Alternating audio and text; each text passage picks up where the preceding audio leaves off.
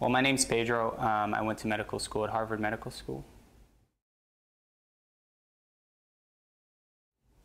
Anybody who really has a passion for the care of the general population, in any regard, should do it. It's something that really should be a passion of yours. It should not be something that you just decide to do just because. The road is difficult, but it's rewarding, and it's something that you can choose whatever area of medicine that you like depending on your interests and your skills.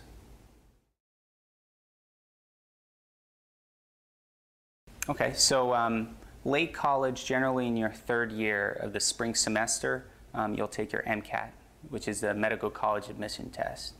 That's probably the single most important exam of your academic life up to that point, because a good grade on that exam will help you get admission to medical school.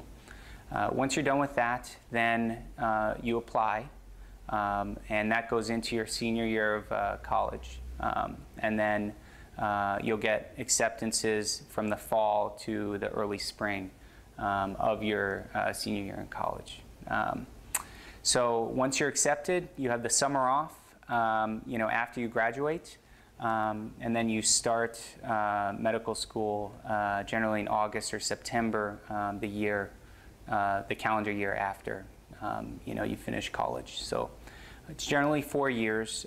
First 2 years are non-clinical years, which means that you do basic science classes. You'll do anatomy and physiology, the very basic courses early on. And the way they tend to split it up is physiology first. In other words, the way the organs normally work first, and then pathophysiology, how it does not work and how it breaks down. Sprinkled in there, you'll have different type teaching practices like lectures, but then you also have problem-based learning, which is something that's really interesting, where you get with a small group and then you go through a case, and then you learn all of the medicine with regard to that case. For access to this video plus 1,500 others, start your free membership. Join today to get your Learn On.